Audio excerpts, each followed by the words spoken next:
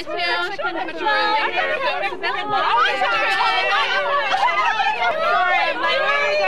ladies. Afraid you're all under arrest. Big Hair Patrol will not be seen tonight, so that we may bring you the following episode of Almost Live.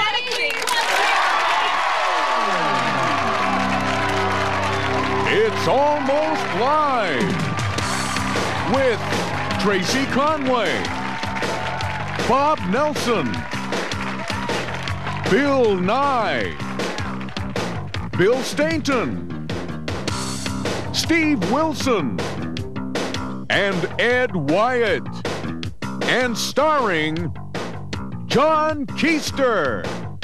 And I'm your announcer. Tonight on Town Meeting, Ken Schramm talks to a woman who married a dachshund. Hold it. And now expects you and me to pay for her rabies shots. Wait a second, stop. That's tonight on Wait a Town minute, Meeting. wait. You're reading the wrong copy. Why don't they leave me the right copy in the first place? This is the copy you're supposed to read. Somebody's going to lose their job over Yeah, this. just read the copy. No, but I'm just We'll saying. take care of it later. Just read it. This is Almost Live. And now, here he is.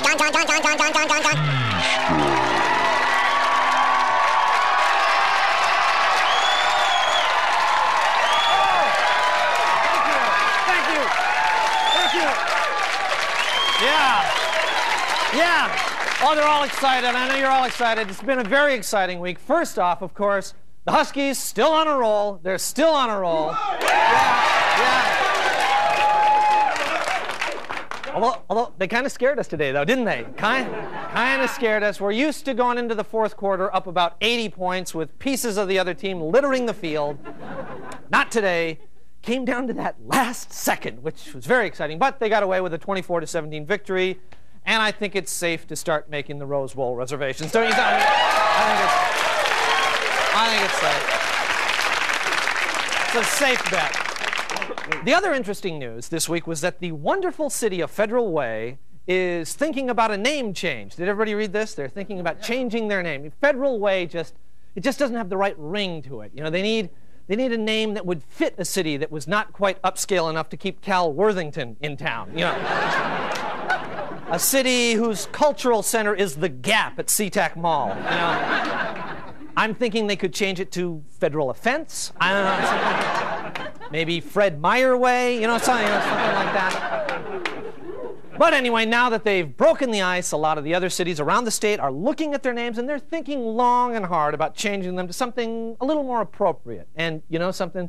We've been to a few of those meetings, and we thought you might be interested in some of the new names you might be seeing soon. For example, the folks in Renton are thinking of changing their town to Bulldoze Me Please, which would be good, a popular. See, Renton, go ahead and do that. They're getting some validation right there for that name. Walla Walla may become Boring Boring, which is good. Redmond becomes Nerdberg. Sultan will become Speeding Ticket, which I think is good. Okay, Hump Tulips. Well, that can't be improved. That's actually the best name we've got. We can't improve that. But Bellingham may become Outer Space, which is very appropriate. Mercer Island, Fort Knox, of course. Snohomish will be called Atlantis. See, now you got to think about that one, right? See, that's floods and everything. See, I wrote that one. And finally, the city of SeaTac will be changed to Couch Danceville, which is very, very important. Watch for those new names on the map. I think that all very appropriate. Well, like I said earlier, most people in Seattle were glued to the big game today, but you know, there are a remarkable number of people who just don't know how to act in that situation. So before the next big game comes along, we thought we'd present you with this helpful guide. So take a look. Almost Live training film number 53, How to Watch the Big Game. Why the worst? Quarterback to properly watch the big game, you need the following players: the predictor, the coach, the designated channel changer, the party guy, and the psycho. The food. First, the dry goods: pretzels, chips, and Cheetos. Then the wet goods: beer, light beer, and salsa. Emergency number 1, a woman. You guys, it's Bob, but he brought Cindy. Hi, ready for the game? Hi, Bob. Hi, Cindy. No game today. Yeah, I'm fumigating the house. Yeah, I set off about 4 or 5 flea bombs or something. Yeah, you better get away. Stuff's toxic. Get out. Look out. I'm sorry. Goodbye. The game begins. You got to see what she's wearing in this next scene. No, really, no, it'll turn it back. No, really. Miss the beginning. No, it'll be worth it. No, we're fine. We're fine. We're fine. It'll Just turn it back. All right, I'll check it. All right. Oh, you missed it! You missed it! You idiot! The channel changer misses the opening kickoff. All right, let me just check back. No! Right here is the key play right here. No. They miss this. No, I'm telling you, watch. Mark my words, if they miss this, the game is over. I'm telling you, they've got to change this boring pro set with the 2 backs. They need to get 5 guys in the pattern, hit the seams, start hitting the Y up the middle. He's going to be open every time. Who wants another? You are the worst piece of garbage to ever play defense or a football team. You suck. You suck. I cannot believe this. You are killing me. You are killing me. Halftime activities. In keeping with male bonding traditions, the rapidly aging players recreate their favorite plays and receive permanent disabling injuries.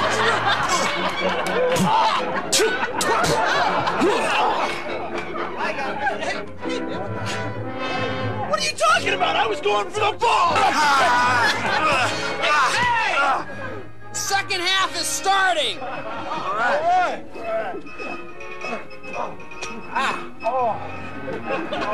Back to the game. Nobody has been that bad. Simple. Emergency number 2. Hey, what happened to all the beer? Okay, all right, buddy. You'll be all right. Let's go. Little more. Sit down here. You'll be all right. There you go. Hey, who won? I didn't get a score. I'm sure we lost. Well, Monday night, tomorrow, you want it, the big game? Yeah. Oh, yeah. Yeah. Okay, I'll see you here tomorrow. Right. Whoa. All right, Monday night. All right, see ya. Yeah. This has been a successful big game.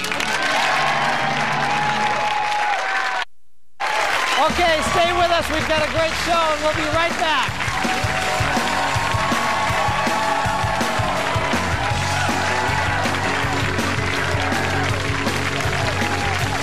Another little twist of the night. How Seattle is it? Gooey ducks.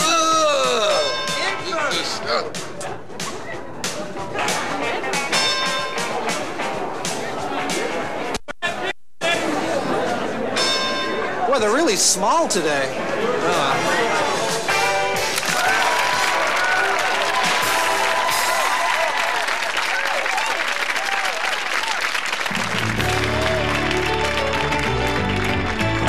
Welcome to Men Are Bad. Brought to you by Andrea's Super Mace. Andrea's Drop Some Fast. And the Peterson Vasectomy Clinic. Peterson's, because it's his turn, damn it. Hello, I'm Hannah Davian Smith. And I'm Emma Tide, and this is Men Are Bad. Today we're going to talk about hawking loogies at the mall, missing the toilet completely, beards that scrape like a cheese grater, hiding the empty beer cans in the couch. Oh, no. Oh, yeah. Oh, how awful. Awful. Awful, but typical. It is so typical. It is so typical. And that reminds me, let's get one thing straight right now. We don't need anything from men. I find it so typically male. All these letters you men have been sending in your typically scrawled male handwriting. Women have better manual dexterity. Women write very well. That's right. And men, they write very bad. And they write stupid letters saying that we wouldn't do a show called Men Are Bad if we'd ever had just one good, well, I won't even dignify the typical male thinking. That's the kind of thinking that gets us into wars. It's the kind of thinking that puts bombs and guns ahead of education and nurturing. The kind of thinking that leaves the toilet seat up, drinks milk right out of the carton, puts dirty socks on the coffee table, and expects pants to just get up and walk to the washing machine. Emma's in a vulnerable place today because she is a woman who loves too much. Now I'm going to become a woman that shoots too much, who throws too many bricks through windows. Emma, you're better off. I knew right in the beginning he was going to hurt you, just like Jeremy and Warren hurt you, and it's because men are bad. All men are bad. And Gareth? Gareth was bad to you? Yes, Gareth was bad too.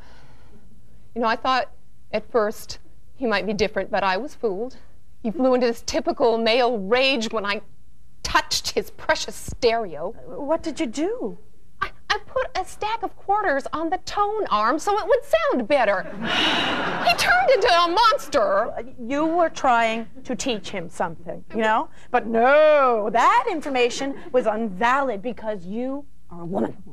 You know, if a man had shown him that, he would have loved it. But I threatened him. I did something nice for his stereo, and he couldn't handle it, so his only response was rage. Okay, that brings up our first feature. Why are men so bad? New research shows that a lot of it is the result of genetics. For instance, we know now that this much of the male brain is dedicated to talking about what he's going to do,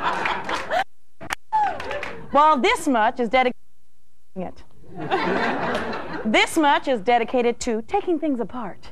And this much to putting things back together. This much to lifting the toilet seat. And this much to lowering the toilet seat. Well, I think that explains a lot. Now, let's go to our mailbag. For the first letter, we've received one from Jennifer Stanley of Bellevue, Washington, and it starts out, "Hey, gals." Jen, I really don't like the sound of this at all. Hey, gals. Haven't men made a lot of contributions to society? After all, they invented the telephone. And they invented the phrase, "I'll call you." They invented movies. And they made Debbie Does Dallas. They perfected crop rotation farming. And they pee with the door on. That's right, that's right. Jen, get a clue. Okay, let's move on to the next letter. Dear Hannah, if you're so hot, let's see you use a urinal. Jake. Sure, Jake, no problem. Let's see you use a tampon. Okay, well, I think we have time for one more. Dear Emma, I'm the mother of a 4-year-old boy, and I'm really afraid he's going to turn out to be a bad man. What should I do? Beth. Dear Beth, get that kid into a Montessori school. Don't give him any sports toys, and teach him how to bake. Well, that's all the time that we have right now. But I want to welcome all the women in the audience to the new Thelma and Louise Gun Club that's just opened in Federal Way. It's Men Are Bad Night this Tuesday. Oh, don't forget, bring a picture of your old boyfriend. That's right. Bye.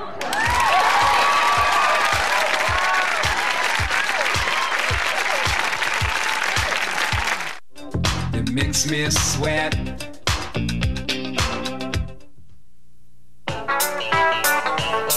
How Seattle is it?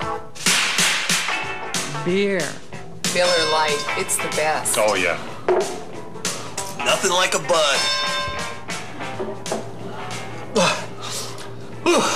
Like crankcase oil. Microbrew. Tastes great. And they make it right here.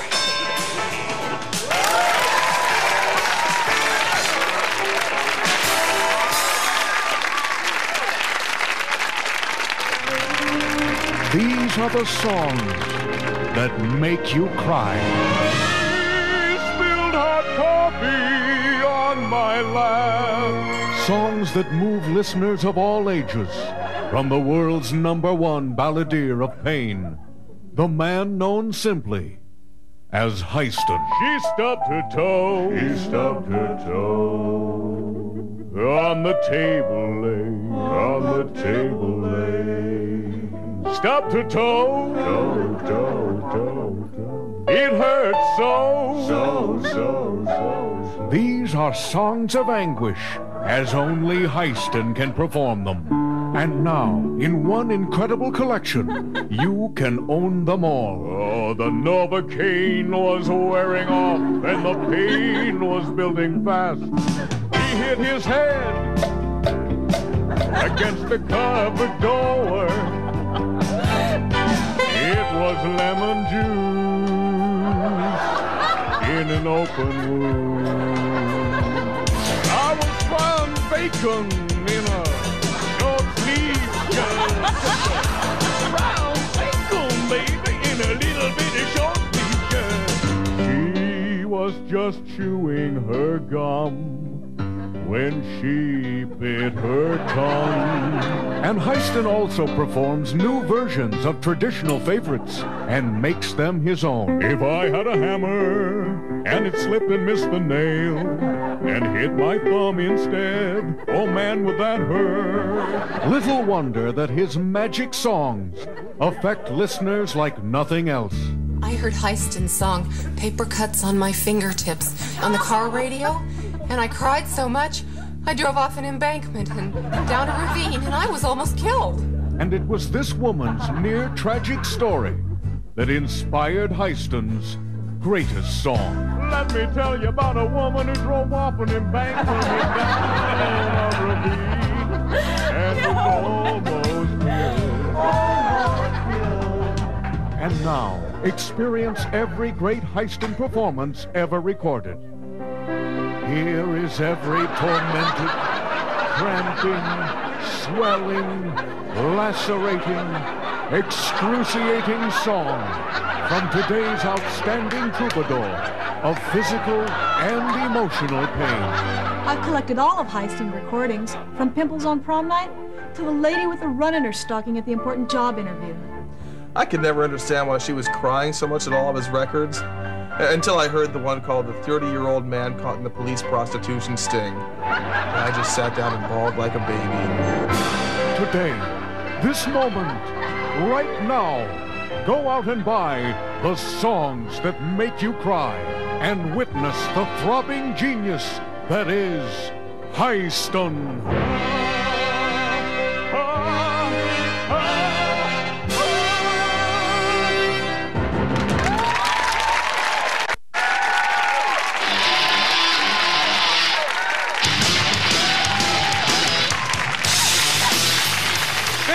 And welcome to the John Report. I'm John. Here's my report. John Mellencamp nearly fainted while playing a song at KXRX on Thursday. Mellencamp said that he started to feel queasy when he looked up and saw that the X had added the Eagles and Wings to its playlist. The Eagles! All right. The University of Washington removed pornographic material from its computer files. As a first, the hard disks with floppies. The Seattle Mariners say they're looking for a good communicator to be their next manager. Mainly, they want someone who can communicate to Dave Valley that his butt is history if he doesn't start to bat over 185. Presidential candidate Jerry Brown was in Seattle Wednesday, and he said he will not accept any contributions over $100. Political experts say that he should have no trouble sticking to that promise. House Speaker Tom Foley has been criticized for being too cautious in his job. When asked to comment, Foley said that he wasn't sure if he wanted to say anything or not about that right now, but he might later, although that's subject to change. And could somebody please check the closet for monsters? Producers of the recently opened Phantom at the Fifth Avenue Theater are warning people not to confuse it with the Broadway musical Phantom of the Opera. They say that this Phantom is based on the Seattle Seahawks offense.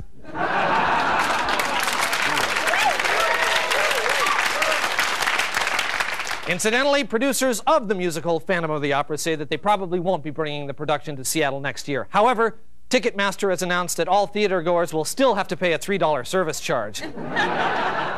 Scientists say that now instead of 9 planets in our solar system, there may be as many as 1,000. They also discovered a race of people on the planet Uranus who say that they want that name changed right now.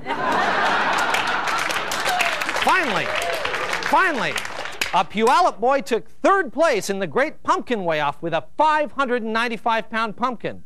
He was disqualified, however, when the judges discovered it was Wayne Cody in an orange sweater. This has been the John Report. Thank you, and we'll be right back.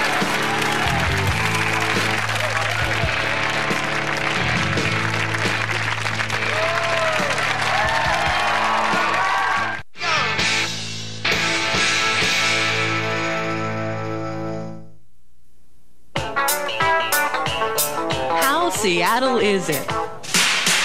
Going to work at Boeing.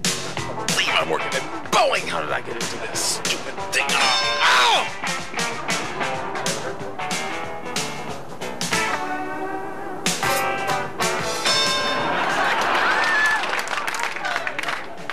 All right, let's go build some airplanes! Yeah! Yoo-hoo!